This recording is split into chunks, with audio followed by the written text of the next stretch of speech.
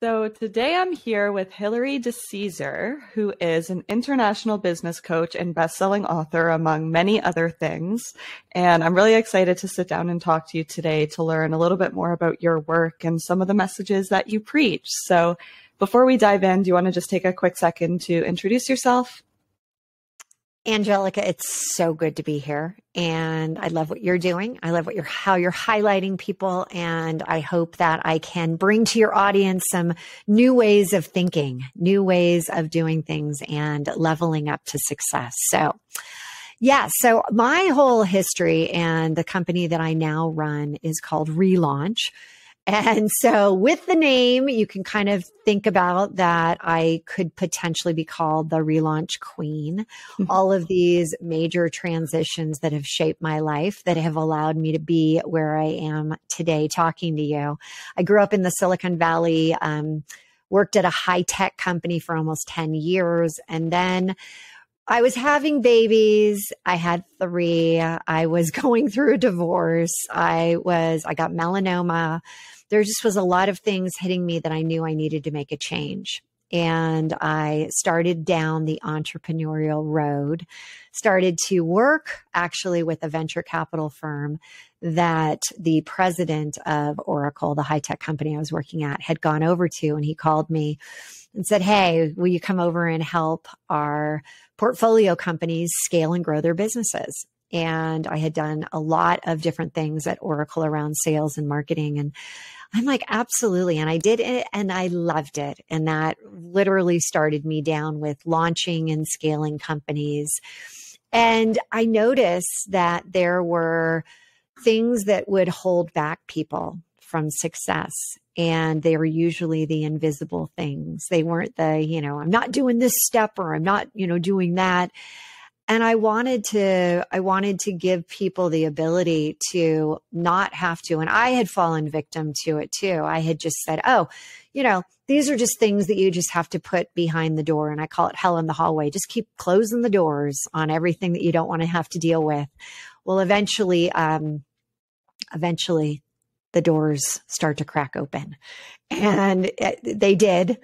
And I went through what I now know was not necessarily a midlife crisis, but it was a midlife identity relaunch. And I knew I had to kind of figure it all out. So my journey for the last really 10 plus years, because I was a psychology major in college, has really been around neuroscience, has really been how do we take the art and the science and create a connection between business and your mind.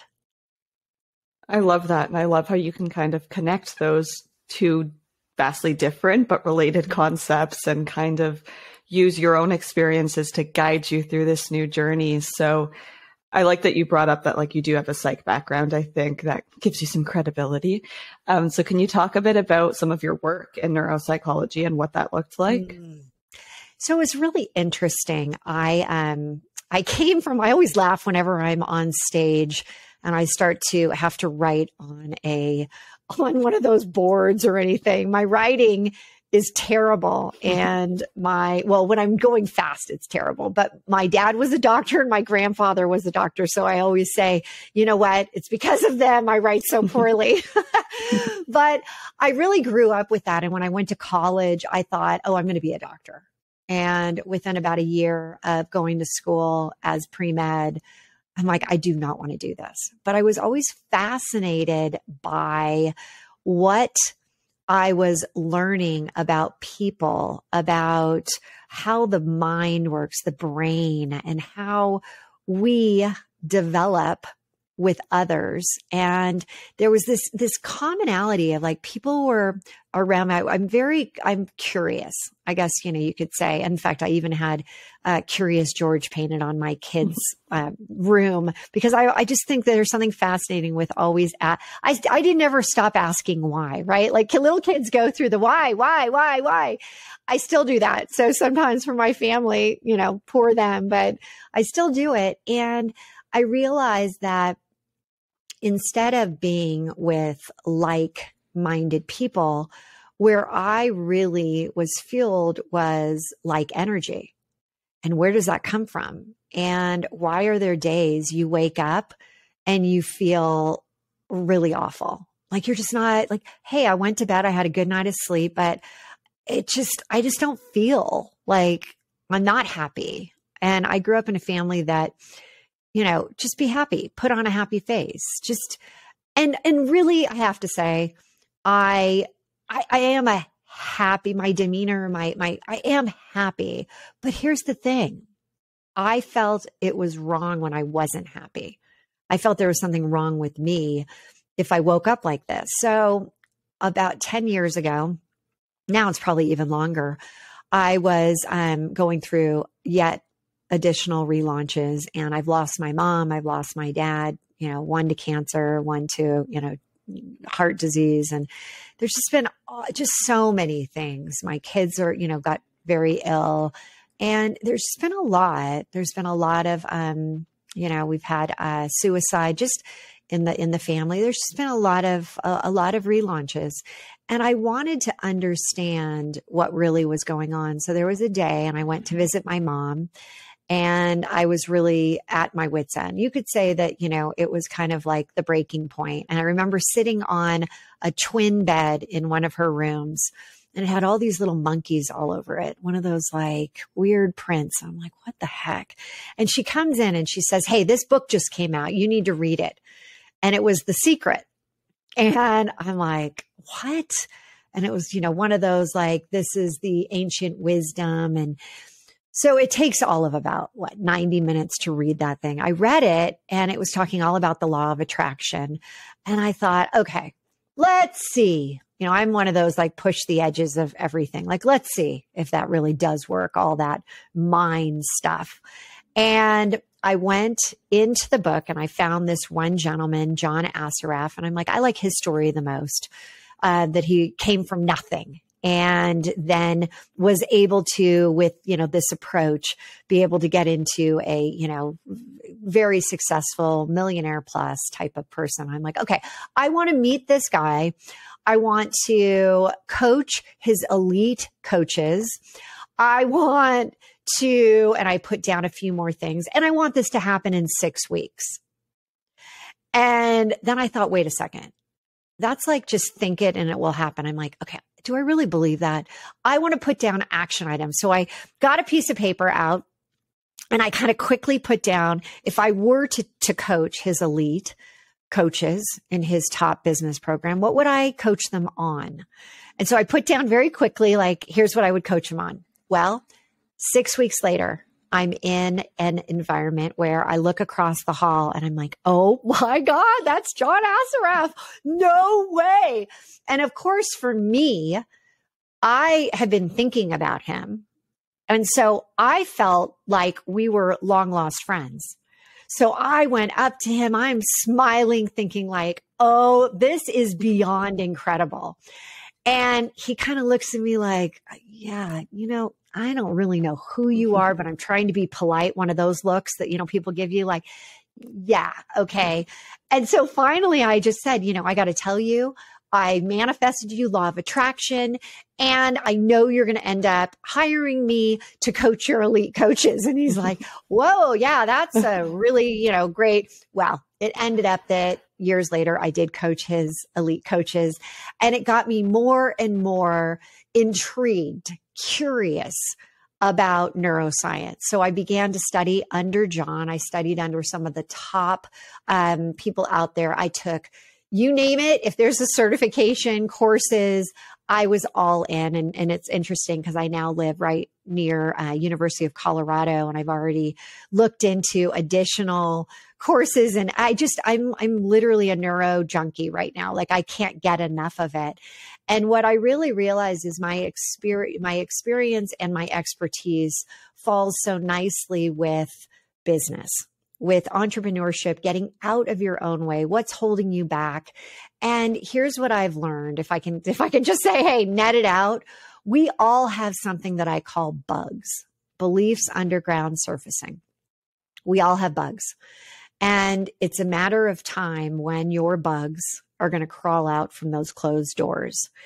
And when you can really think about what in your life is not working for you, that's where usually your bugs are. If there's something, because the universe is never going to hold you back from what you ultimately want. You're going to hold yourself back. Wow. I love that the law of attraction played a factor in that. I think when I first read The Secret, when I watched the documentary, I hope everybody who watches it kind of has those like internal thoughts of like, wow, what if this is true? Like, what if I can do this in my life? And it's really awesome to hear stories like yours who kind of do take that action. And it's more than just thinking about it and manifesting it. You actually have to put in the work. So it's really inspiring to hear like a story like that to show that it is possible. And I'm wondering what came first, the law of attraction thing or your entrepreneurial journey? I would say definitely the entrepreneurial journey. I think my very first entrepreneurial journey was my parents were getting divorced and there were a bunch of items out in the hallway. And so I decided to take it on myself that I was going to put on my own form of a garage sale, and I did it in my bedroom. So I started to take all these things, and there was a pair of clogs that I guess my mom had gotten when she was a young girl in Holland. My grandparents had taken her, and I wrote 5 cents in pen on the bottom of the clog. And of course, somebody came in and they're like, I'm going to give you 5 cents. And there were dresses, there were knickknacks. I mean, you name it, I was willing to sell anything. And I did. And so my mom comes back and says, hey, where is everything? And I had sold about half of it. I said, oh, well, I heard you saying that you were concerned about money and what we were going to do. So I sold, and here's all this money I have. And it was like, $1.50 or something. And she was like, you did what? And so she had to go back to everyone that I had sold and recollect these items. But she always laughed that, she would flip something over and it would be what I had valued it at. That the clogs were only 5 cents, but there was this, stuffy that I had put, 25 cents worth. So clearly these things come naturally to you. You're just an entrepreneur by nature. When you actually took that step into more than just a garage sale, into like a real serious career, what was that process like for you? Like, what were some of the limiting beliefs you had during that? What were you really confident in? Can you expand on that a little? I absolutely can, because I think that I hear this from so many different individuals. I think that, from that point on, I continued to start businesses. I had a clothing company in college that basically allowed me to travel to Europe with a Eurail pass. And I constantly was looking for, how can I support myself? How can I make sure that I'm successful? And one of the things that I talk about in my book, ReLaunch, Spark Your Heart to Ignite Your Life, is that one of the biggest fears that women have is becoming a bag lady and not having enough money. And what if the well runs dry?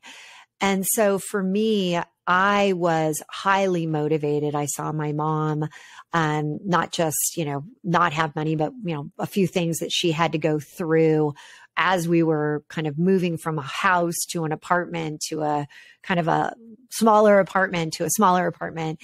I realized then and there that I wanted to make sure that I could scale any business I start. And I set my curious mind to making sure that I could do that. How do you do it? What are the most successful systems out there, processes out there? And one of the things that happened to me is I had great success at Oracle. And so after 10 years, I thought I can do anything. I'm like, I got it. And I started to go after entrepreneurship thinking I could just learn as I go. And I made so many mistakes. I mean, companies that scaled too fast. I then, had one company where a board member literally took us down. Ended up, he did a Ponzi scheme with us. He went to federal prison for 3 years. Just crazy, crazy examples of this. But along the way, with all these relaunches, I benefited from understanding that you learn not even like twice as much from your failures, but 10 times as much.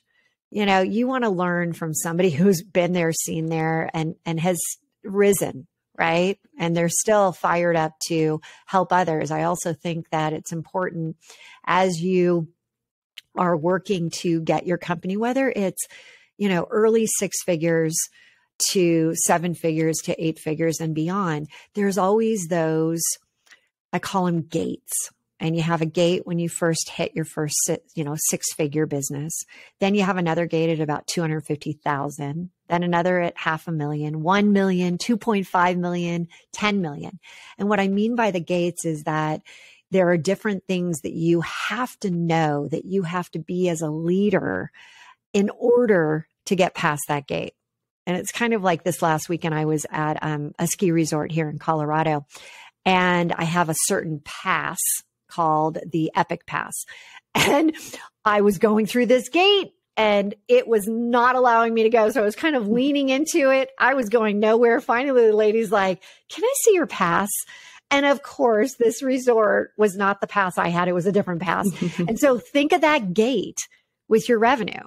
Those gates are not going to let you freely go forward unless you reassess what the next steps, what the next way of doing business, what your next identity of getting into that business is going to be like, which means you got to be curious and you got to allow for growth in order to do that. And so with me, I had a fear of, I knew I could scale very quickly at the beginning, but then I always hit this roadblock. I always hit the gate that wouldn't go up because I was carrying the wrong pass. And when I finally got through that, and it was through a process that I now identify as tune in, this tune in and the stages, 4 stages of tune in. Once I was able to do that, I realized, okay, I can do this, but I was trying to jump over the gate. I was trying to leap over it versus having it open up because it naturally was in alignment with where I was as a leader. And so I think that that's probably a lot of people that I see that come to me are stuck at the gate. Have you read or heard of the book Think and Grow Rich? Oh, absolutely. A lot of what you're saying, that's actually the last book I read. So a lot of what you're saying, I'm like, that's in the book. I've heard this before. You know what? I love that book. Now, Tune In is not in the book. So no, can I share? That's yours. Can I share with your audience what Tune In is? Absolutely. So there is a process that over the 20 plus years that I've been coaching and running businesses, I've created, and it's called 3HQ. And the H is our head, heart, higher self. And when you can get out of your head, when you can tap into your heart, you can align yourself with your higher self, which my definition is your best version of you. It could be your connection with God. It could be spirit, universe, whatever it is. But it's truly when you are being authentically you. Okay. So 3HQ is where we all strive to be. It's not about IQ. Isolating from EQ, the emotional quotient. It literally is in today's world, a 3HQ world. And how do we do it? We're all opening up to the concepts of, as we said, like law of attraction.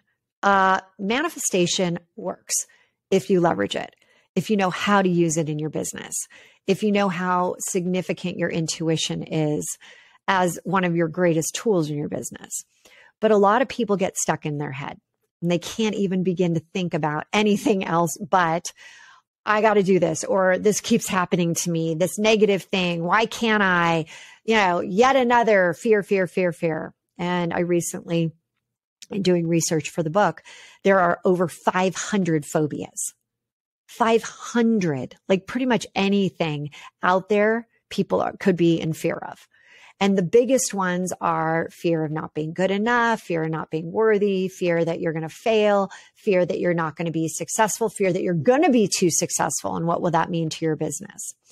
And so when you think about that, there's a process that I call tune in. And the first step of tuning in is really looking at what isn't working for you right now. What's a challenge? What's a challenge that's going on? And can I ask you that? Can I actually coach you right now? Are you okay with that? Absolutely. Always open to it. Okay. So the question was, what's the challenge for me? What's a challenge that you're going through right now in your business? I would say taking on too much, not knowing where my priorities lie, or I guess not really let me rephrase, knowing what I'm passionate about, but trying to do so many things and not really following what I think I want to do.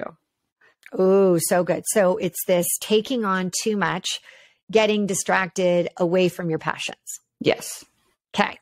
So now what I want you to do is the second stage is change your channel. And the way we're going to change your channel, because Einstein said, you can't solve a problem at the level it was created. And what that means is that when you are in challenge mode, when you are thinking something isn't working for you, you are in a negative level of energy. And in order to create, manifest, be able to have forward momentum in your own growth of yourself, of your company, we have to be operating at that level of a higher energy so that you can bring in whatever you're going for ultimately into your world. So what I want to do is by tuning in right now and changing your channel, I want you to think of a song that really elevates your mood. That when you think of this song, you're like, oh my God, I can hardly not have my body move. Do you have a song? It can be any song, but it just has to really light you up.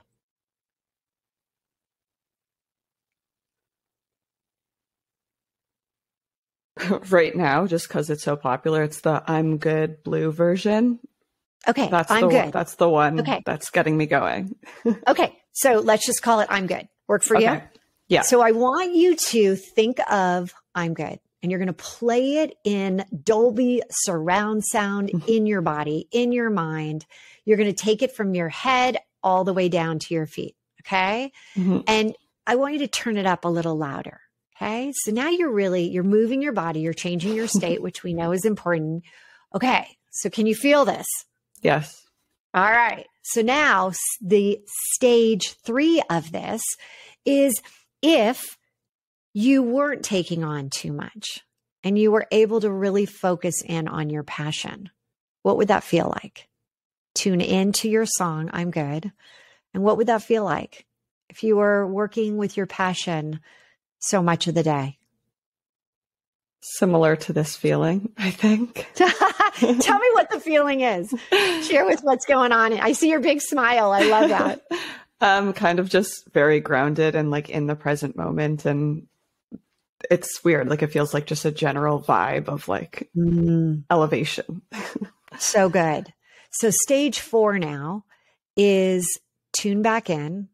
Here, I'm good. Move your body again. And I'm going to ask you, what could you do right now for forward momentum on taking back and moving towards what you ultimately want in terms of taking on too much? Now, all of a sudden, you're not.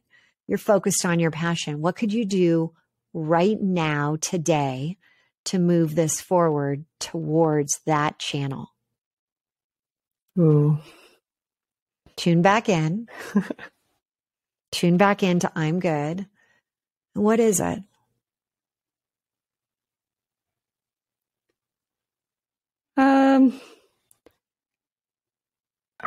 Practically, I would just say setting more time aside to like be intentional about my podcast work or my social media stuff,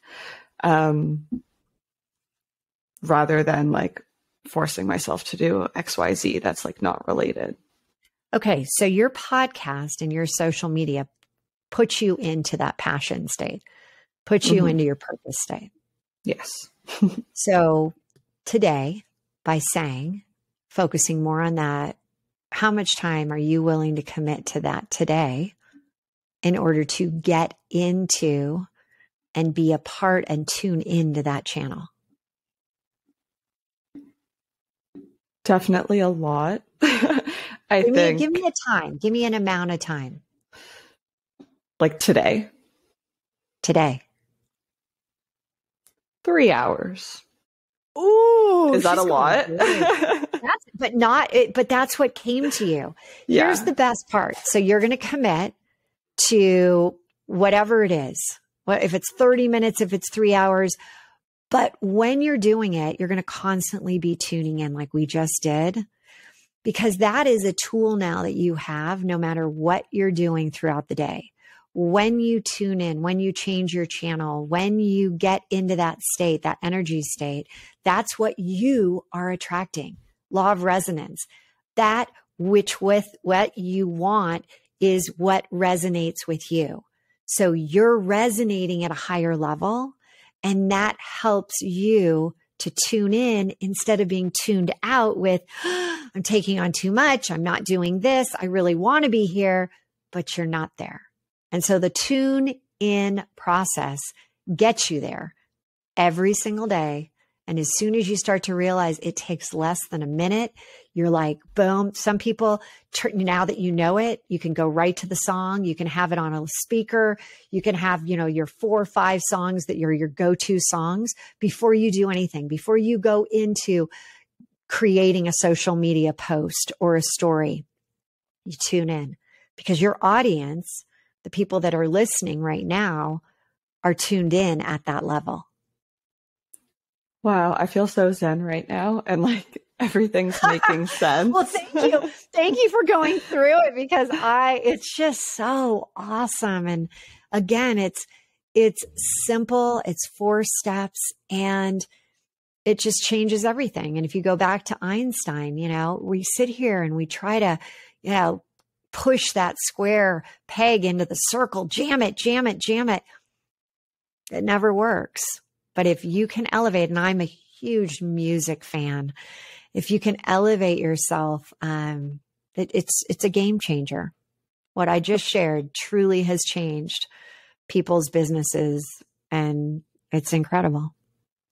That's what I was just going to say. I love how you incorporate music into that, because it's universal. Like the way music can make somebody feel is something that I think the majority of people can relate to. So I think it's such a great practice. And after what I just experienced, I think it's definitely something that will resonate with me and hopefully everybody else listening. I love that. That's awesome. Oh, wow. I need to lock back in. I feel like I was just like so grounded. But before we wrap up today, I wanted to also ask about the panini effect, because I saw that through one of your channels, and it's the concept of visible gratitude for anybody who doesn't know. So can you just talk a little bit about what that experience was and some of the domino effects that actually come with practicing gratitude? So what's so great is I just got chills because I'm in the same chair. I'm in the same place that the panini effect happened. And that's when I shared it, when I was writing my book. I felt like I was, a caged animal. I was sitting at this, I'm an extrovert. So sitting for me for long extended periods of time is really hard. And so I was sitting in my office. I was feeling sorry for myself that I was working every weekend. It was a beautiful sunny day. I remember looking outside and there was a buck that had these gigantic horns. And all I wanted to do was go out and take a big hike. And at that exact moment, there was a little tap at my door, and my husband is standing there with ooey gooey, cheesy panini with all these veggies in it. And it was just one of those moments. And normally, if he does bring me lunch, I'm very focused. I'm like, okay, thanks. And I'll go right back to work. This time I kind of looked at him, and whether it was the sun coming in from behind him or whether it was the smell of this panini, it got me to really stop. And I looked at him. I'm like, I want to say thank you. Thank you for doing this. Thank you for bringing this to me, for, realizing I hadn't eaten, for, creating something that you knew I absolutely love.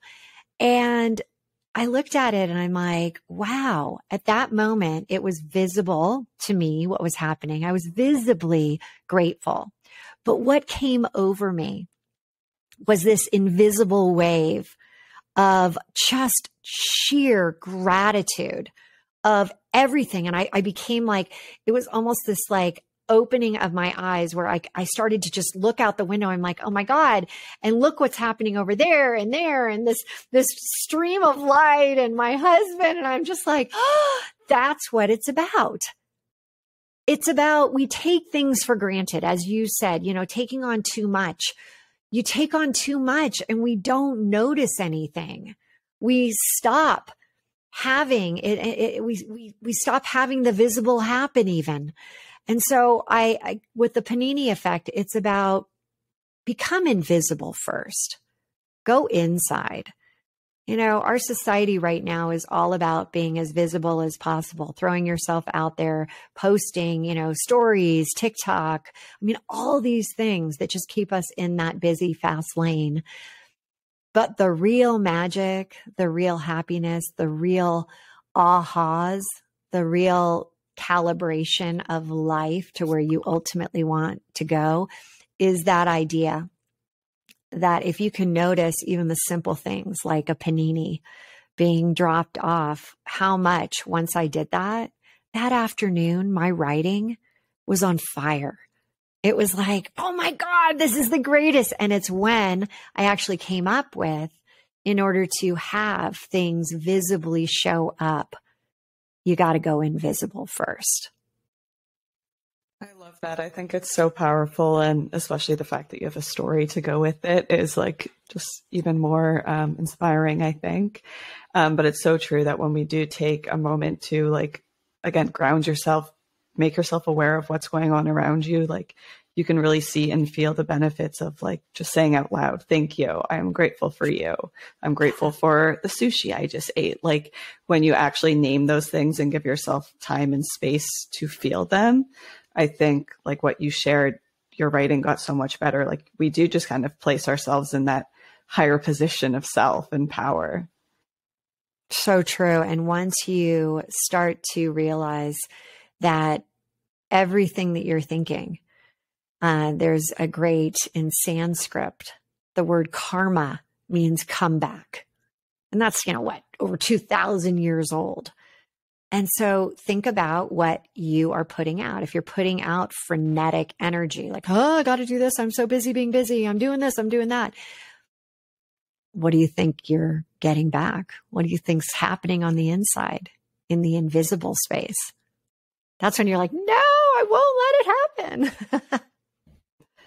I like that. And one of the quotes I have on my lock screen right now says like, be the energy you want to attract. And I think that's like related to the good karma, like what you put out into the world is going to come back to you in some form. So just really leaning into that. I agree. So great. Amazing. Well, before we go, I want to ask for one piece of advice that you would give to anyone who is looking to take a chance on themselves, either in life or in their career. Oh, so I would say, and this just came up yesterday, I was asked to give a quote, and Maya Angelou, she said, and I don't have it right in front of me, but I remember reading it and I did look it up, and it was about the butterflies. And when you think about metamorphosis, when you think about going from a caterpillar to a butterfly, it's gnarly. You literally, the butterfly or the caterpillar is eating itself and creating this whole thing. It's like a horror movie in itself. But what emerges is that butterfly and entrepreneurship. There is a lot of that metamorphosis that has to happen. And it has to start with you. It has to start with the tough things. Like I said, the bugs, the beliefs underground holding you back. You need to realize, and I believe that, the quote really states that you can't compare yourself to someone's ending when you're at the beginning. And when you're going through those gates, right? Each gate is a new beginning. And so these people that you're like, why does it look so easy for them? Really? Or is it just what you're only seeing? You're seeing their ending. You don't know the struggles that it took to get there. And let me tell you, after working with thousands of entrepreneurs, there's not one that I've worked with that hasn't had major struggles. I love that. I think it's so beautiful. The butterfly analogy in any sense, like, is always so perfect, I think. So perfect. And it really just shows like evolution is kind of part of everybody's journey, and like what the caterpillar looks like compared to the butterfly is like such a beautiful transformation of everything. It is. So I like that you went that route. I think, again, it's an easy, simple thing that everybody can kind of relate back to where they're at in their own journey. Maybe they're at the beginning, somewhere in the middle, close to the end. But at the end, I think everybody's goal is to become that butterfly in some way. So, ooh, can I throw one other thing in? Absolutely. Because I just read this. And again, I love like coming up with things. And then, so last weekend I was reading that the monarch butterfly, I've been following the butterfly. I've gone to Mexico City and seen where all the butterflies go. It's incredible. It's like a snow globe of butterflies when they all fly down there. But there's been this, terrible effect where the butterflies are starting to become extinct. And this is the first year that they have now identified that it is picking up again, and that there were 30,000 butterflies, monarch butterflies, that have been identified. And so I do want to kind of take this back to entrepreneurship. Just when we thought the butterflies were going to be gone, they were able to figure something out that's changed the trajectory of where they're going. And that can be you in your business as you go through the gates as well. Mic drop. I love it. That's such a perfect way to wrap up this conversation. But Hilary, truly, thank you so much for coming on here and for sharing all your knowledge and experiences with us. I love everything you're doing and just the wisdom you've had to share. Thank you for coaching me. That was a great little experience, and I'm definitely going to take the tune in practice back with me. And I'll put all your links to socials, websites, and your book in the episode notes as well. So anybody who's listening can go check you out. Well, and another thing you can do, I have a great quiz that lets you know if you're in your head, your heart, or your higher self, and what type of entrepreneur are you. And you can go to the relaunchco.com. And the quiz is right there. And it's the relaunchco.com. And so you can take the quiz and see, where are you spending most of your days? I'm definitely going to do that right after this. Very good. I'll be curious to see. Thank you so much. Thank you again. It was really fun.